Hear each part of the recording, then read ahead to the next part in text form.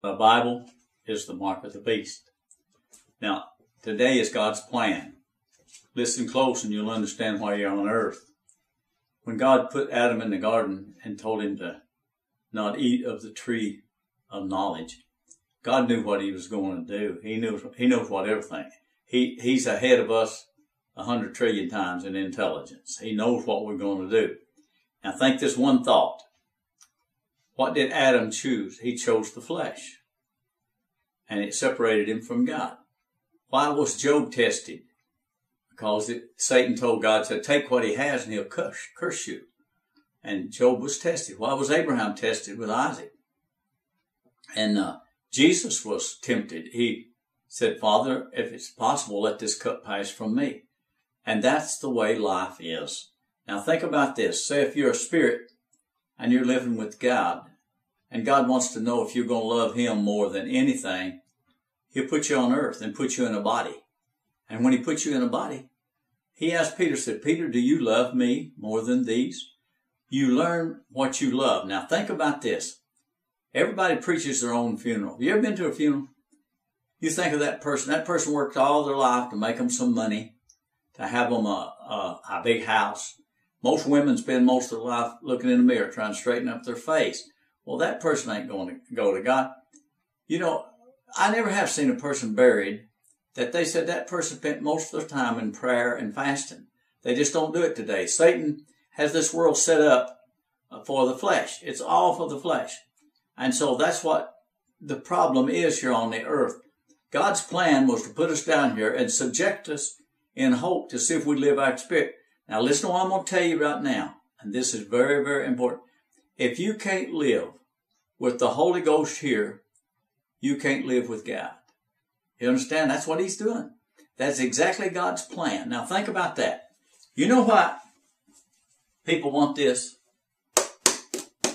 because they can make it say what they want it to say. They can be a Mormon or Jehovah's Witness, a Catholic, a Baptist, a Pentecostal. You can be anything with this. But with the Holy Ghost, you can only be godly.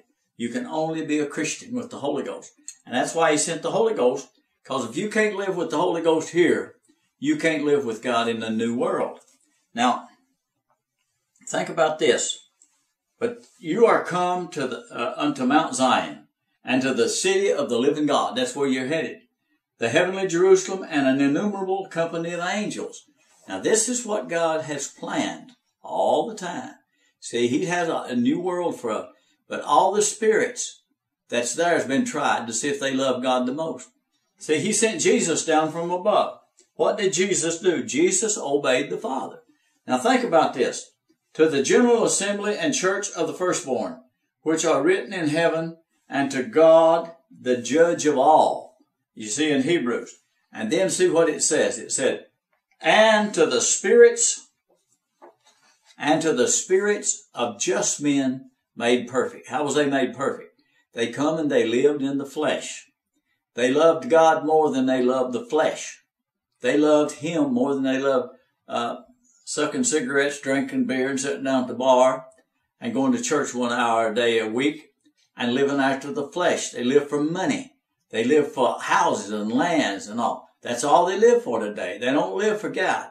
You see, if you don't go pray every day, you don't want to spend time with God.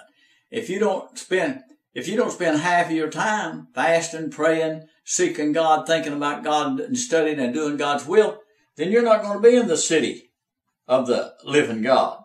See, this is the city of the living God. That's where we're headed. And remember this. This will not get you there. Only the Holy Ghost can guide you. If you can't be guided by the Holy Ghost, if you can't be led by the Spirit, if you resist the Spirit, quench the Spirit, you cannot live with God. That's just that simple. That's God's plan. God outthinks us 10 trillion to 1. He put us down there in Adam, and Adam didn't have nowhere to go after he sinned but to Lucifer. All right. God let all these spirits be tried. He tries every son he ever receives. And the only thing he's doing is seeing if you love him more than you love the flesh. See, this is another life. You can go and live for money. Money is the root of all evil. And you live a whole lot. I've been to a lot of, he used to send me to funerals. He sent me to watch people die, to teach me. Said, watch a Bible worshiper die. A Bible worshiper trusts in the flesh. They'll always call on the devil to save them. When you're at a funeral of a person and you preach your own funeral, every funeral I've been to, I don't care if it's your mama, your daddy, your uncle, your grandma, grandpa, they lived after the flesh. They lived their whole life after that. Oh, this was a great engineer. He done this. He made a lot of money. Had a big house. Look at all the people in Arlington Cemetery. What did they live for? Most of them killed people. They got medals of honor. They killed a lot of people. That made them heroes in this world. Audie Murphy was one of the greatest decorated men in the Second World War. And he killed around 100 people up there on a tank with a machine gun. And he was a hero because he killed all them people. And you see, this is the way people think today. They think in the flesh. We're going to build a big church with stained glass windows. Well, that's flesh. You need to be out praying. The way God designed it, He poured the Holy Ghost out upon them. And the apostles went forth. They'd lay hands on people. The Holy Ghost would come upon them. They'd have them little groups of people. And they'd live separate from the world. Today, you can't hardly even live separate from the world. So it's therefore now no condemnation to them that are in Christ Jesus, who walk not after the flesh, but after the Spirit. That's how simple it is. It's just that simple. So simple. See, if you weigh about 400 pounds and all you want is your belly is your God, or if you're pulling one-arm bandits all the time, and you're gambling, or you're out making money, you got to work some extra hours to make you some money to fulfill the lust of your flesh, then you are not going to be with God. You will not be with the spiritual God. A spiritual person prays all the time. They love God all the time. Their treasures are not on earth. Their heart is with God. It's a simple test here on earth. This is God's plan. He takes all the spirits that He thinks won't trust Him on the other side of Him, angel. He'll put them in a body. Send them down here. And you may see, you wonder why some people serve God so easy, because they come from above. You see, I've been serving God all my life. I've loved Him since I was little. He must have sent my spirit down here to see if I'd obey Him. Well, He gave me this message. The Bible's an idol.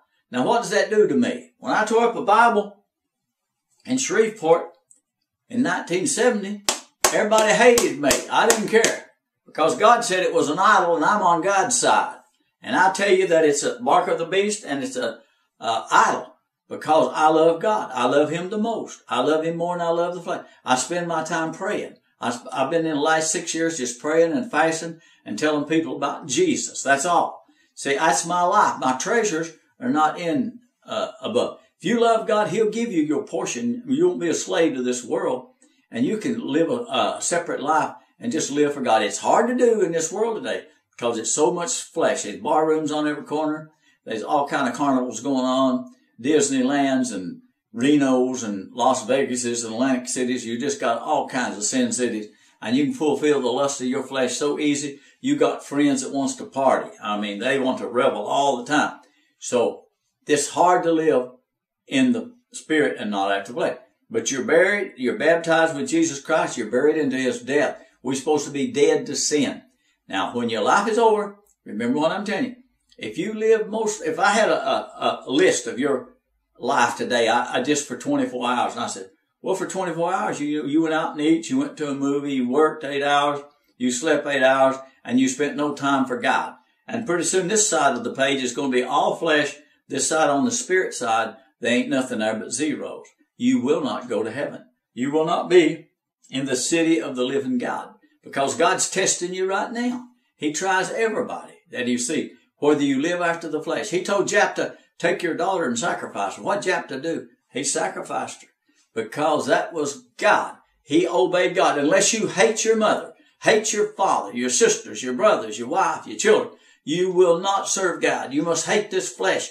You don't live after the flesh. That's what God did. He designed it that way. That's His plan. This is God's plan, to put you in the flesh, to see if you live after the flesh or after the Spirit. It's just that simple, children. You live after the flesh, and you know it.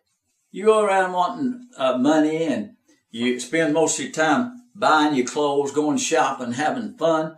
That's flesh, and you'll not make the new city. You will not be the spirits of just men made perfect. What made them perfect? They come down and lived in the flesh. They did not live after the flesh. They didn't want the flesh. They gave up the flesh. And Jesus gave up His life. He come down, showed us the way. I'm the way. And when he died, what did he have? He had his robe and a pair of sandals. That's all he had. Didn't have no treasures on there. Had to even ask John to take care of his mama. Didn't have no house or nothing. So John took care of his mama. So you see, it's flesh or spirit. That's God's plan.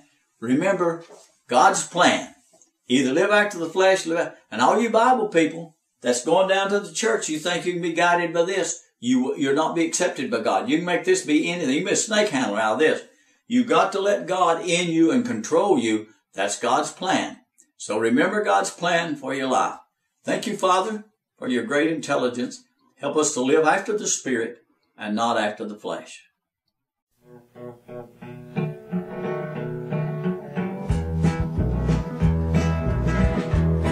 Well, I was bound to Satan, full of lust and hate. Jesus came and filled my heart with love. I came from the bottom, peace and love I got 'em. Spirit came up on me like a dove. I'm moving on up with my Jesus. I had to learn to walk till I could fly. I'm moving on up with my Jesus till I reach my home in the sky. Now if you're in the darkness, the devil he's your fortress. Lift up to Jesus Christ good. He'll put you on the mountain. There's a living fountain.